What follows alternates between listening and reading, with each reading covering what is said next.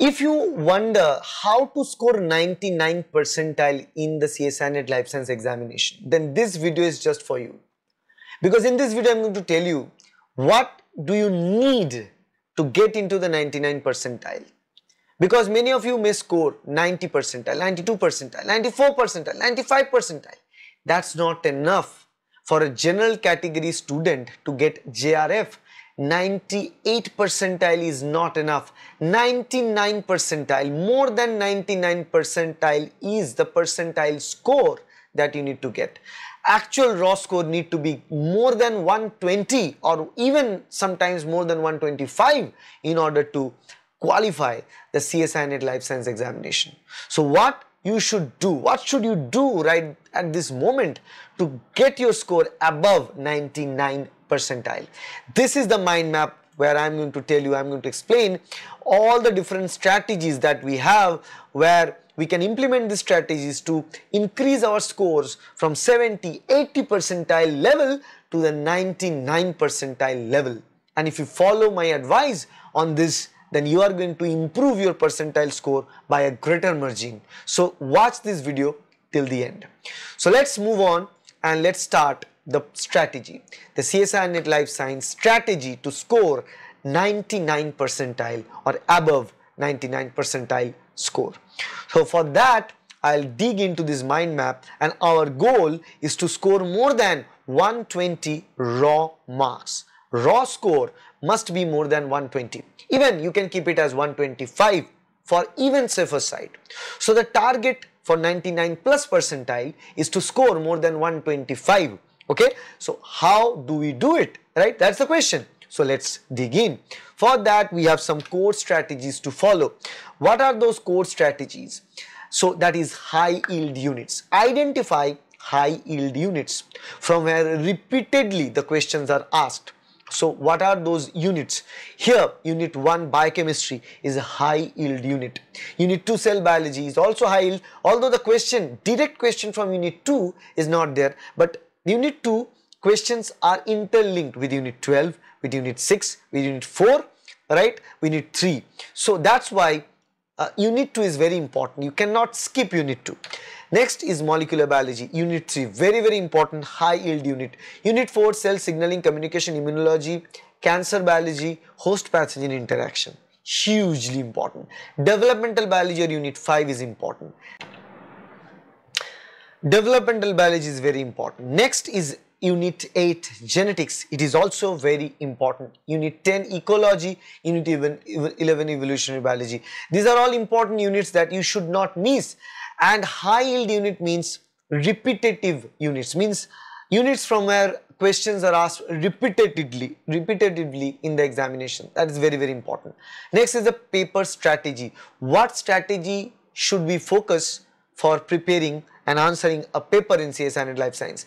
Here we go with part C first. 100 marks are there in part C, and your target is to get 100 out of 100.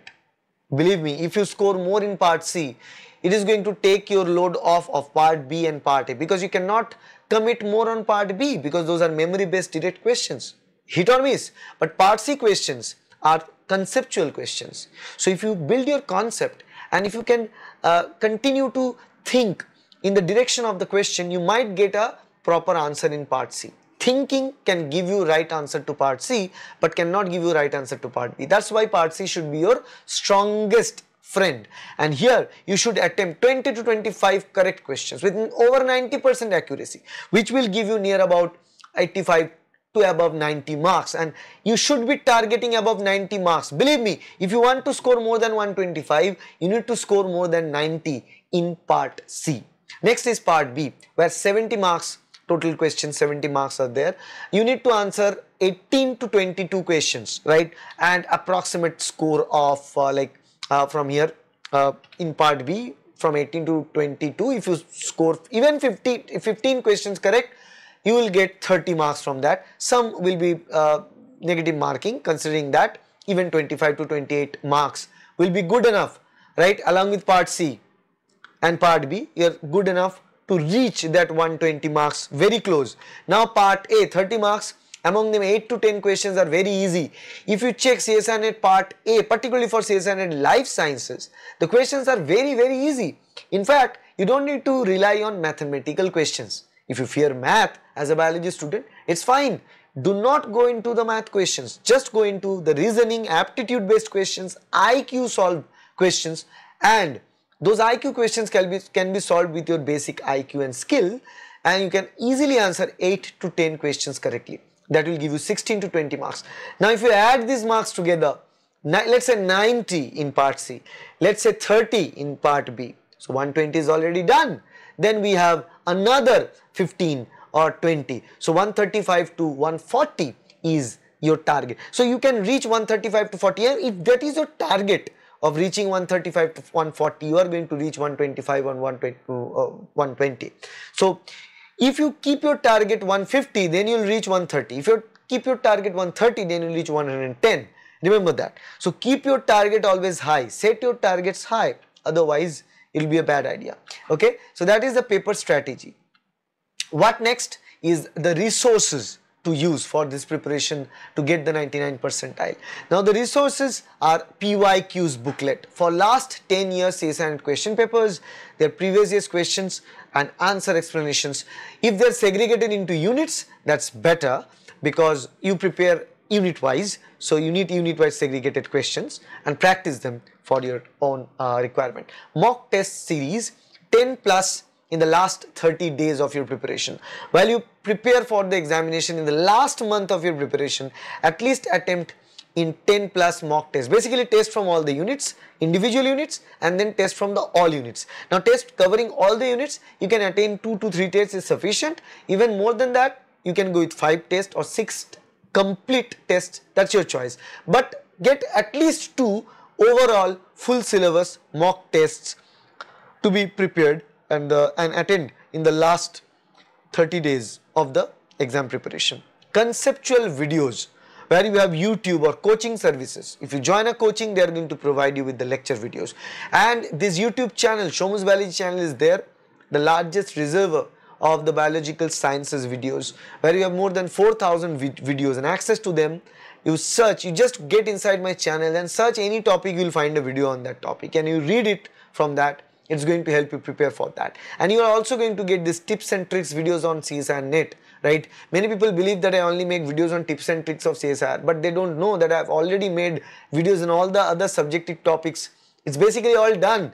I am there for 14 years in YouTube, 14 years, 1-4, and I've covered all the topics multiple times, but the fundamentals of those topics did not change. That's why I don't make new videos on those topics, because those videos are still valid. So go through those videos. Next is flashcards and concept maps. So again, I am the only one who is going to provide you the mind maps. I am the only one who is going to provide you the flashcards. It's only available in Shomu's Biology. You can get our mind map book from Amazon or Flipkart. It's available.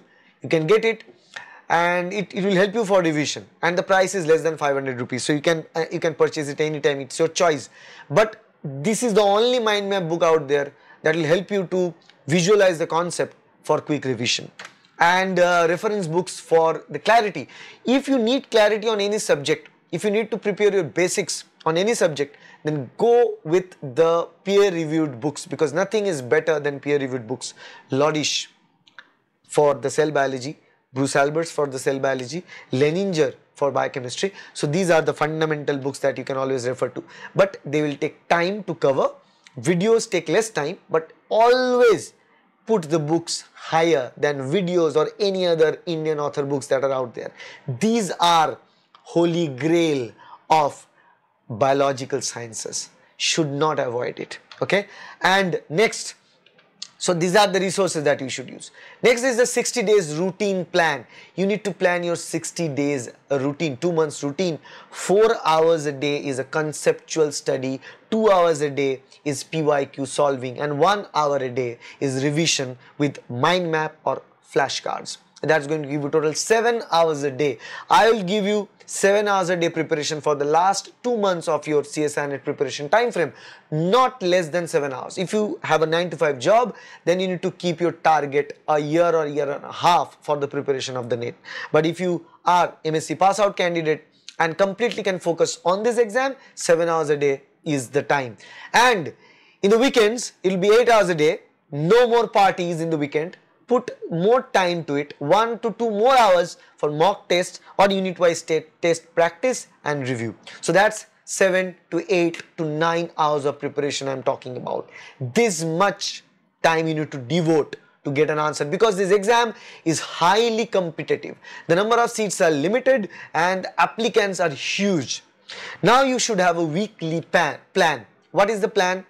Week 1 to 3 unit wise topic test, unit 4 to 5 mixed unit tests, unit 6-8 full syllabus mock tests.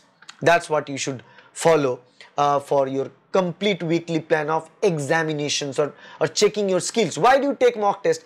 To see your skills about a particular examination, about a particular unit. Mistakes to avoid is another very, very crucial. Nobody is going to tell you, but this is one of the most important point that you need to know. Mistakes to avoid. Ignoring general aptitude. I have known many aspirants who ignored general aptitude completely. Even I have seen people who scored rank 1, even rank 1 to 10, and they rank 1 to 10 even without touching general aptitude, right? But don't do that. Although they did it because they scored 100 out of 100 in part C and also 40, 45, 50, 60 out of 70 in part B, but don't risk it, right? Don't ignore general aptitude. Over relying on low weight units. Now, if you devote all your time preparing for those units which are not repetitive, then that's a waste of time. Don't do that. Next is skipping PYQs. If you have not checked the previous year's questions, then there is no point of even attending CSIR NET examination. Because until and unless you check the previous year's question papers, you are not ready to understand the type of questions that they ask, and you will never be ready, because those are the type of questions you needed to answer in the examination. Attempting too many risky part C questions. When you attempt part C questions, you just can't attempt blindfoldedly any question that comes. People tend to answer, many of the students, many aspirants tend to answer questions which are presented early, right? So there are 75 part C questions. You need to answer only 25 out of them. So basically, for every 3 questions, you need to answer 1 part C question. So what you are going to do is that most of the students, they try to answer the questions which are provided earlier. So your question number 1, 2, 3, 4, they try to answer them. What they think is that, let's say, because then I may run out of time, but that's not the case. It might be a possibility that 5 consecutive part C questions you are leaving because you don't understand, you haven't prepared that topic. It's completely fine. You answered question number 1, then you miss question 2, 3, 4, 5, 6, 7, you leave all them. You get a question number 8 which is on your zone, then you attend it. The chance of scoring high is good. But if by question 2 to question 7, you don't know the correct answers, you're not confident, but if you attend those questions, you will end up in getting negative marking. So don't do that. This is a big mistake. Remember, these are all practical experiences my students face, and based on that I build this mind map. So don't do that. So these are the mistakes to avoid, and the final tip with which we are going to end this session. Revise what you study and practice what you revise. Solve PYQs like a ritual, guys. Solve PYQs like a ritual. This is the quote. Just print it out, put it somewhere and revise it every single day. Revise what you study and practice what you revise. And solve PYQs like a ritual. If you rigorously follow this routine, nobody is going to stop you from getting more than 99 percentile, and that's a Shomu's Biology promise. That's my promise to you. Okay, so I believe I clarify your doubt regarding scoring more than 99 percentile with a methodical approach with the help of the mind map. And if you want to get this mind map, then you need to download our app, Shomu's Biology app, from the Google Play Store, and inside the study material window you can find this mind map as a soft copy image which you can visualize and can understand about, and you can reconstruct that on your own in the paper and That way your preparation will be lot easier. If you really like this video, hit a like button. If you don't like this video, hit a dislike button and share this video with your friends. Subscribe to get more videos like that in future. Thank you. I'll see you in the next video.